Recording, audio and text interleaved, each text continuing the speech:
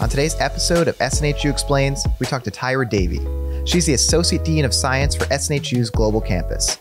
We talk about everything from SNHU's Environmental Science program to Earth Day 2024 and how we can all make a difference when it comes to limiting plastic use. So stay tuned. Can you please introduce yourself and your role here at SNHU? Sure. My name is Tyra Davey. I'm the Associate Dean of Science for SNHU's Global Campus. I help to support students, our faculty, and our curriculum for our environmental science and our geosciences programs online.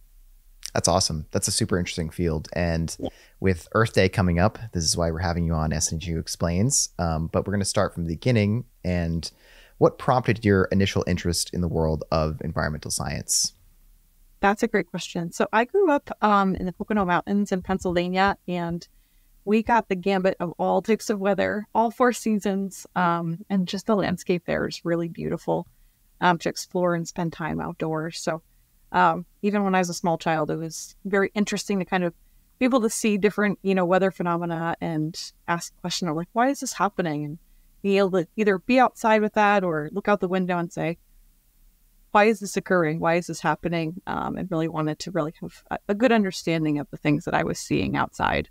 That's very cool. Yeah, as a New Englander, lifelong New Englander, I can totally relate to weather changes for sure. Yes, even in the last 2 weeks.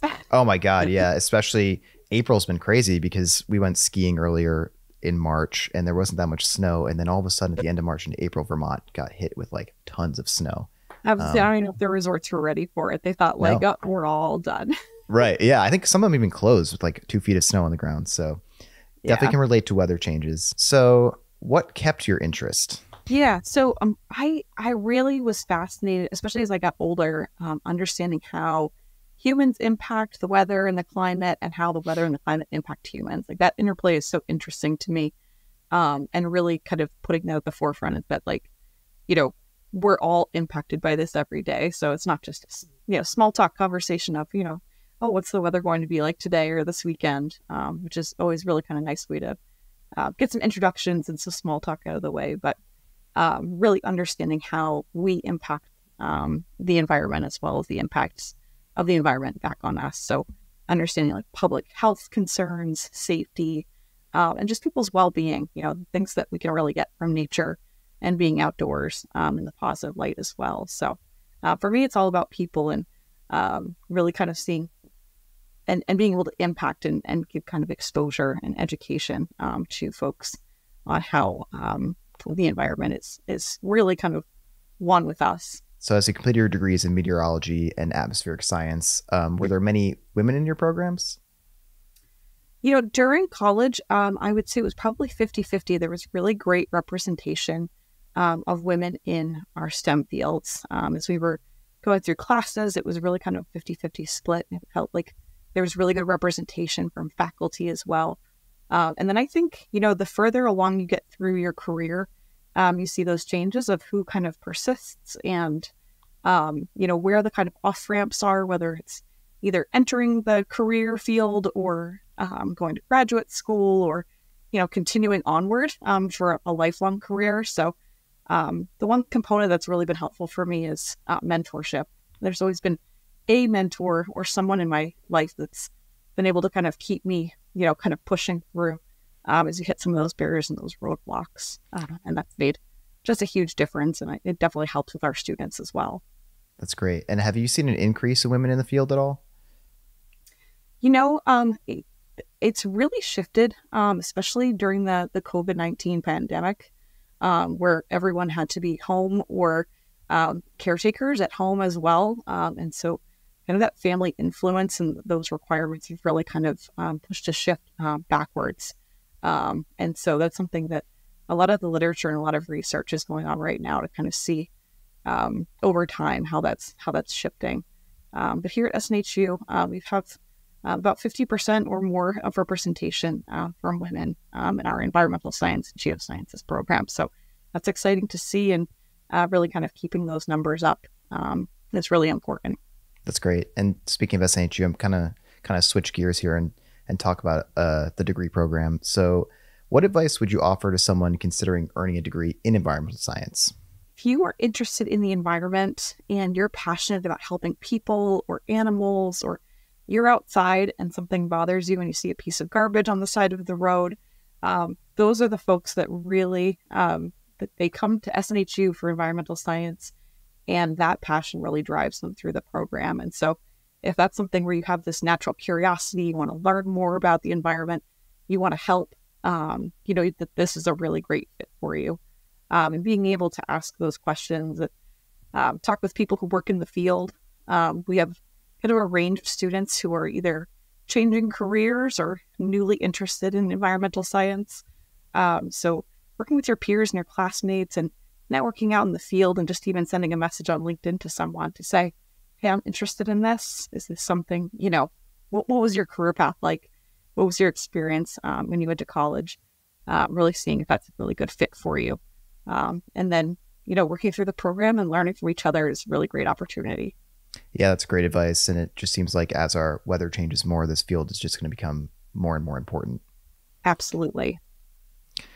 So what are some of the skills and outcomes a graduate with a degree in environmental science would gain? So students coming from our environmental science program are going to come out with strong communication skills, both written and verbal, which is so important, whether you're talking with the public, whether you're talking with other scientists, whether you're talking about policymakers. You'll get experience in research and field work. We have a new course that offers students the opportunity to actually get out in the field and collect samples in their local environment, which is really unique to an online program and is a really great experience to break into some of those entry-level positions. And critical thinking about things on a systematic level with the environment. There's so many facets of that all kind of interplay together. So thinking about a problem from that kind of lens of, what are the impacts here? What are the cause and effect, root cause analysis, and things like that. And it must be interesting too, especially with an online program, because people live throughout the country, how obviously like the United States, the environment is so different depending on where you are. So it must be interesting for people to bring that into the classroom, whether they're based in California or Texas or New England. Absolutely. Yeah. Like those regional specific issues that people experience in their environment, whether it's water quality or things like that. So it gets to be really unique, which is really great for job placement as well. So you're getting experience and you're taking samples and learning about environmental issues that are really local to you, which is great. That's very cool. What are some of the roles you see graduates with this degree moving into after the program is over?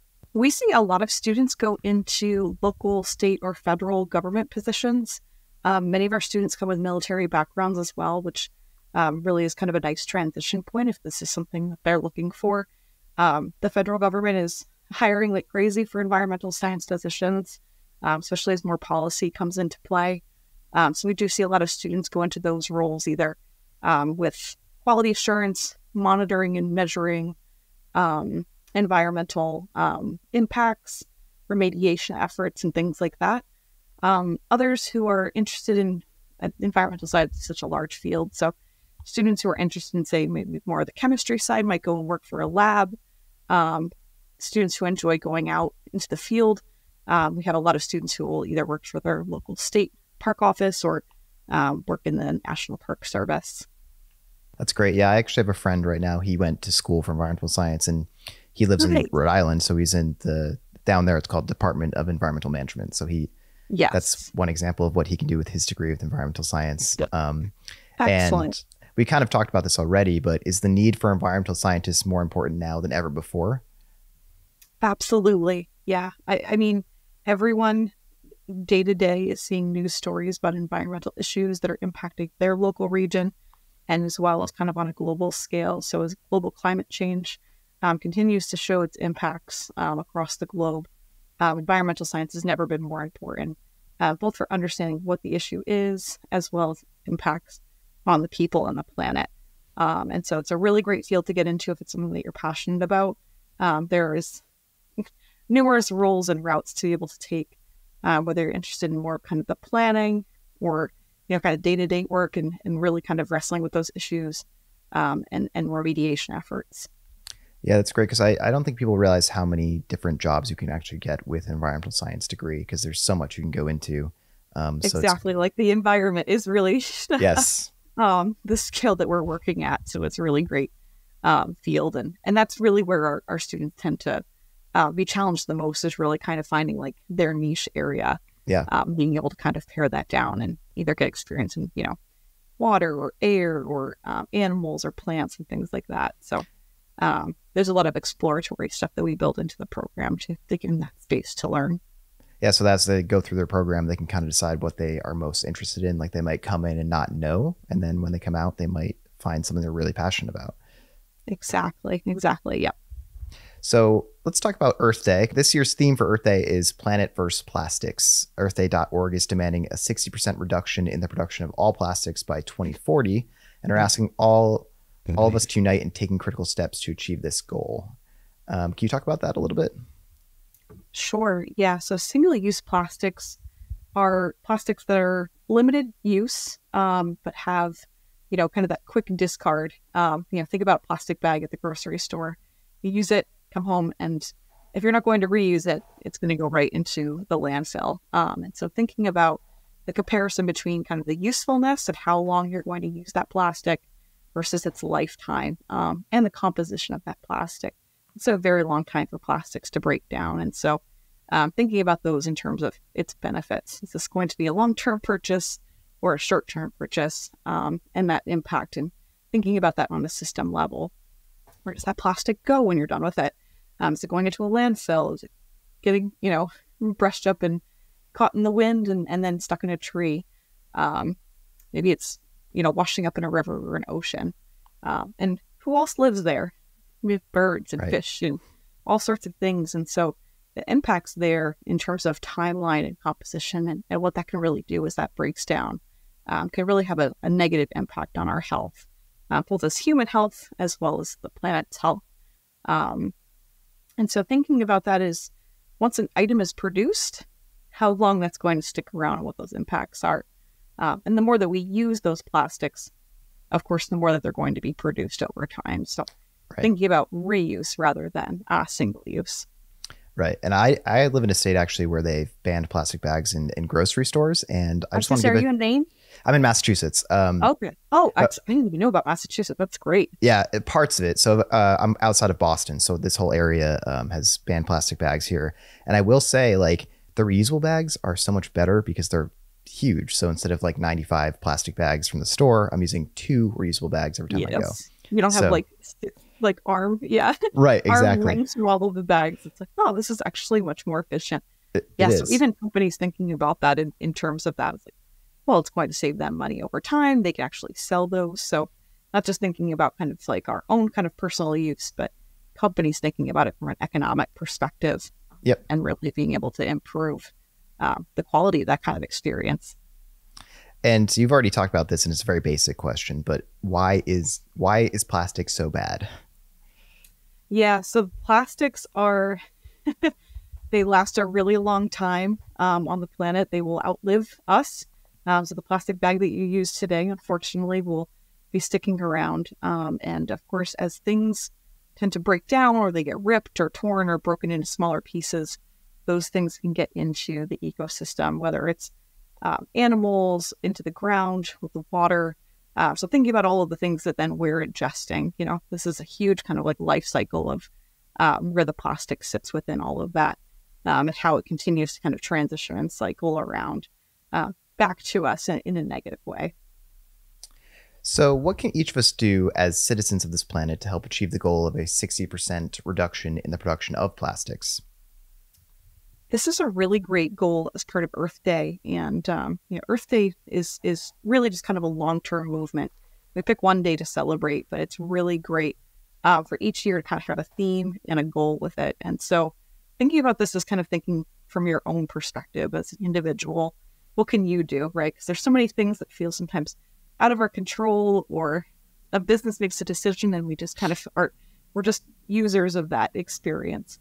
And so I always like to spend some time outside and just get inspired first. And then I'll come back inside and go about my daily life and kind of choose one thing that I see that I'm making a negative impact on the environment, and working on my own kind of personal goals. So as citizens, thinking about what's in your control, what are the things that you have habits, and what are the things that you can really adjust. Thinking about kind of going back to that grocery bag, being able to reuse something that could even be made of recycled materials, which is kind of like really kind of double a win there.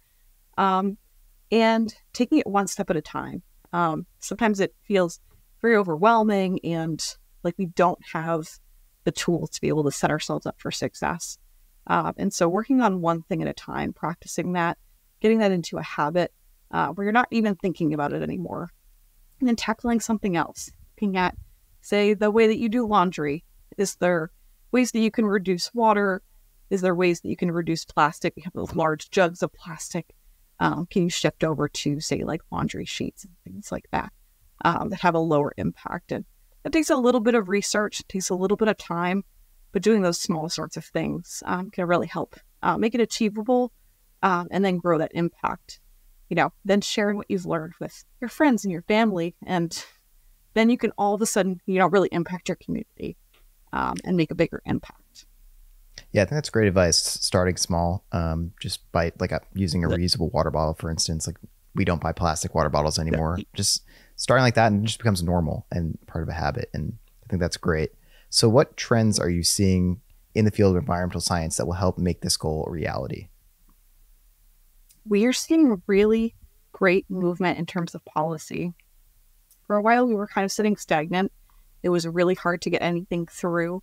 And so while we can each kind of do our own part, we also need the larger systems, say organizations and states, to make the changes. And so we're seeing state by state and even at the federal level, really great movement in terms of policy and rules to hold businesses and organizations accountable so that we can really kind of make some movement at the scale that we need to see the environmental impacts and remediation efforts that we need. So what is SNHU doing to be proactive in turning the tide on plastic use? That's a great question. So the SNHU's Office of Sustainability is fairly new. We have several years under their belt. They're working very hard to look at kind of systematically what we're doing at SNHU to focus on sustainable efforts. And that really starts with measuring our impact. So being able to analyze the systems, the vendors, all of the sorts of things that we have in place to see exactly where we can make the biggest impact. So being able to choose kind of where our big bets are to make the biggest impact. That was all the questions I had. Thank you so much for your time. And this is such a fascinating topic. Hopefully we can talk to you again.